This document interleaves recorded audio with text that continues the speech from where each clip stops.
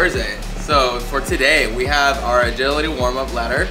So that will be kind of different from coach to coach, so enjoy that as well. Get our athletic hips involved. And then we have some scorpions for one set, 8 on each side, and we'll also have a banded shoulder activations. And so for relative strength, we're switching up just a little bit. We have some wall walks for 3 sets of 3 reps, and then we have a kettlebell windmill for 3 sets of 3 reps on each side. And then we switched up the broad jumps to more of a snatch balance movement, so really prime up our snatches for that day.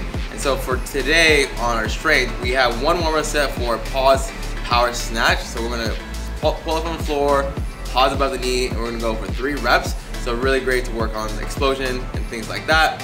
And then we have our loaded butterfly stretch, which is gonna be for 4 by 8, and we're gonna hold relatively heavier dumbbells at our knees, really open up the hips. For that, it's really great for your adductors. Then for our second strength piece for today, we're gonna be focusing a lot more on the box jumps as our main strength piece. We really work on explosion and work on height.